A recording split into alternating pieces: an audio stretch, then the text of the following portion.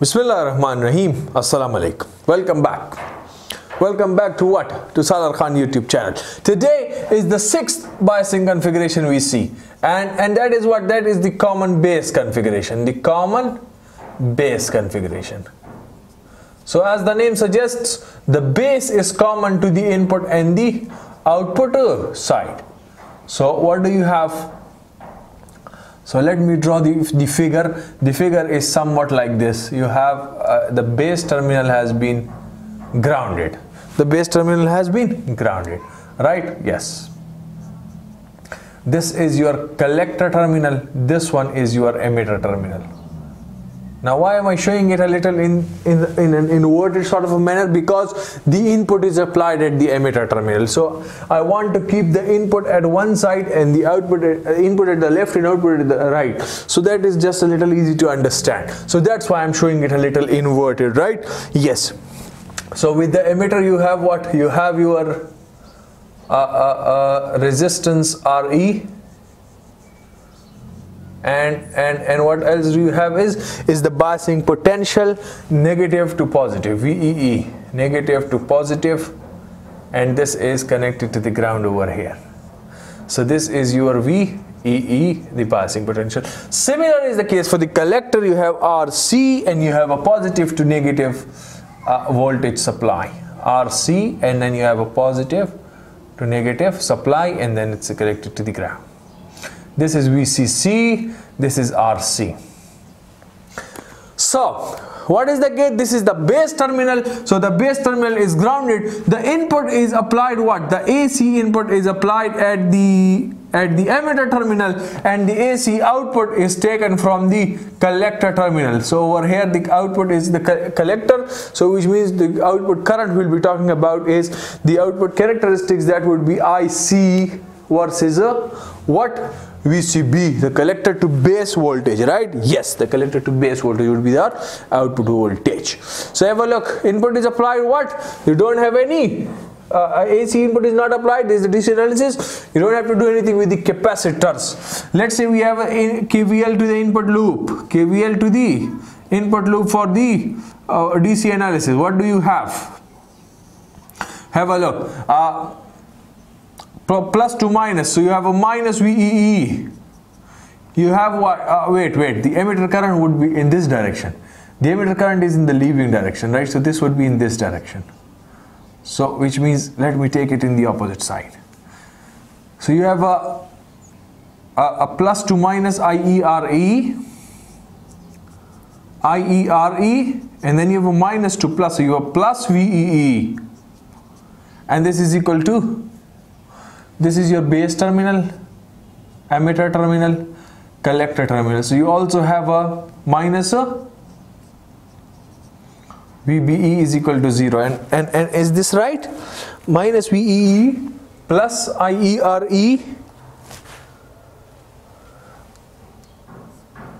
and then plus VBE. Yes, this is fine. This is fine. So from here you can calculate the value of IE, which is what? Which would be the input current in this particular example.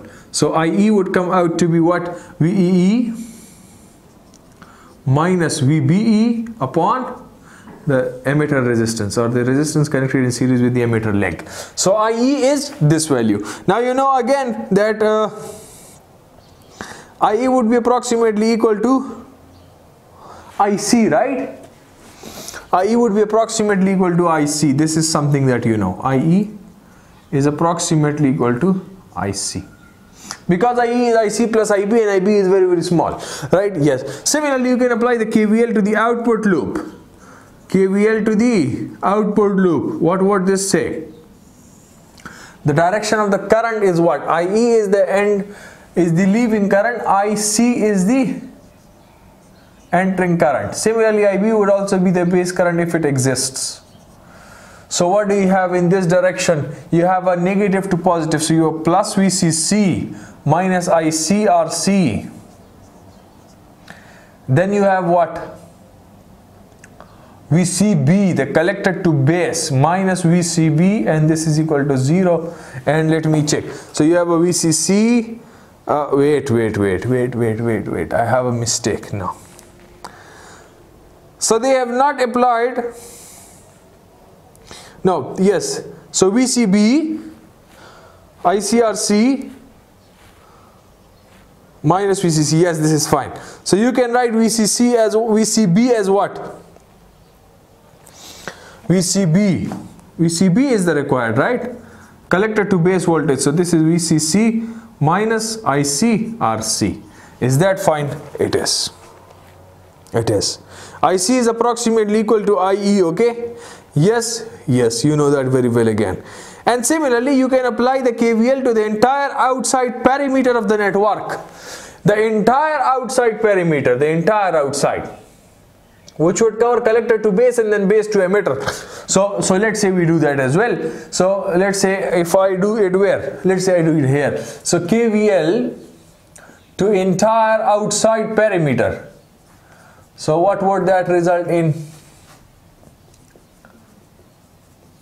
Perimeter or whatever it is, you know what I am meaning is the entire outside loop. The input is separately done, output is separately done. Let's say we take the entire outside loop. So you have a negative VEE plus IERE. What is the direction of the current that they have taken? Whatever is the direction of the current, you just go in one direction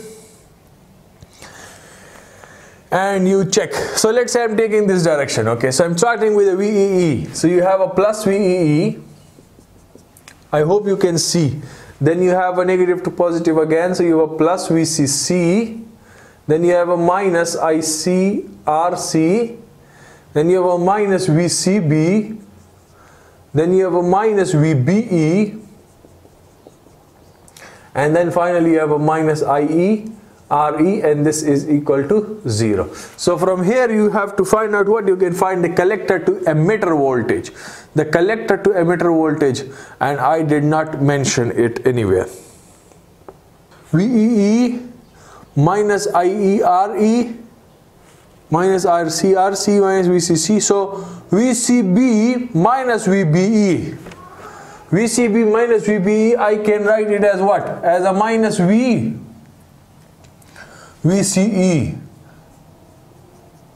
Because what? VCB plus VBE is what? This why have I written? Because VCB plus VBE is VCE. So that is why. So which means I can find it out from here that VCE is VEE plus VCC minus ICRC minus IERE.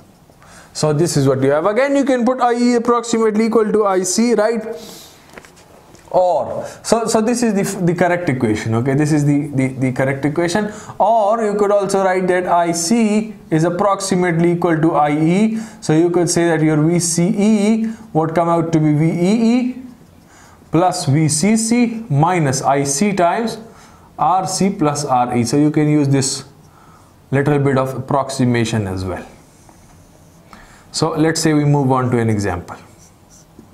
The book example. What does it states? Determine the current IE and IB and the voltages. So what is required? IE is required, IB is required, and the voltage VCE and VCB. VCE is required, VCB is required for the common base configuration as shown in the figure. So the figure is shown some sort of this in this manner. What do you have? The beta value is given. What is given? So I would write it over here that the value of beta is 60. Then you have RE is 1.2 kilo ohms. VEE is 4 volts. Then you have RC is 2.4 kilo ohms, and then VCC is 10 volts. So once again I tell you that I am writing this directly in this sort of manner because I am given a question in this sort of configuration directly, okay? You have to check the question whether this is given in this manner or not. let's suppose you are given VEE in the opposite polarity and you just take these formulas directly and put in the values, so that is wrong. Everything you get wrong, right? So the thing is, what do? You have to keep a check on it. Now I wrote this directly over here because my question was the exact similar figure. So in the exam or anywhere, you're not given the values like this and you're asked to find out these values by putting in the formula. No, you have to do what? You have to keep a check on the question. The question is given in this sort of a manner. So over there, I recommend what? Don't remember the formulas. Don't try to you know, just what do we call it? Memorize. Don't memorize the formulas, okay? Just apply the KVLs at that time, and so that may give you a bit of an extra presentation as well, right? Yes, over there you're given a question, let's say like this, you apply the KVL to the input loop, you give the formula and then put in that value and find it out. Similarly, apply this KVL over here and then do this. Fine? Yes. So anyways, let's say we put in the value. So IE is what? IE would be this thing. IE would come out to be VEE, which is 4 minus VBE is 0.7, considering a silicon transistor, divided by RE. RE is 1.2 into 10 to the power 3. IE comes out to be, from the book, 2.75 milliamperes. 2.75 milliamperes. IE is done. IB is what? Where do we have IB? IB is what? How to find out IB? So as IE is what? Beta plus 1 times IB. This is the relation between IB and IE. So you have IE, you have beta, so you can find out the value of IB. So IB would come out to be 2.75 into 10 to the power minus 3 divided by beta plus 1, and beta plus 1 would be 61. So IB comes out to be, where is it? 45.08 microamperes. 45.08 microamperes. Right? Yes. Now we see E. So we see E, you have this formula. For VCE, you have this formula. VCE is what? It would be VEE 4 plus VCC 10 minus IC is what? So you don't have IC, so IC is approximately equal to IB. IE, sorry. Yes. Yes. So you can put either IC over here, or you can put an IE over here. So whatever is given. So over here you have your IE, so put it over there. So IE is what? 2.75 into 10 to the power negative 3 and into RC plus RE. So RC and RE both are given 2.4 plus 1.2. And this is in the kilohertz, in the kilo range. So VCE comes out to be what? VCE is 4.1 volts. 4.1 volts. Similarly, VCB. VCB is what? The formula over here. VCC, which is going to be 10 minus IC. IC times RC. So IC is again not given. So you have IE. So you have 2.75. 10 power minus 3. RE is what? It's 1.2 into 10 power 3. The collector to base voltage VCB is 3.51 volts. 3.51 volts, and that is it. That is it. So that is it for this video. This is the common base configuration in which the base is common to the input and output side. The base is at the ground terminal. Input is applied emitter. Output is taken across the collector. So the output characteristics or the output curve would be what? The Q point would be what? IC VCB, right? IC VCB. So that is it about it.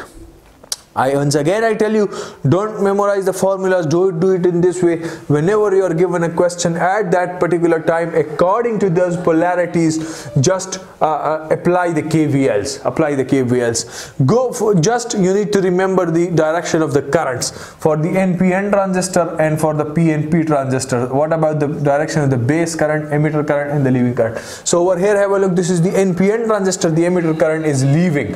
If the emitter is leaving, the base and the collector would be entering. Why? Because IE would be always equal to IC plus IB. This is for both, for NPN, for PNP.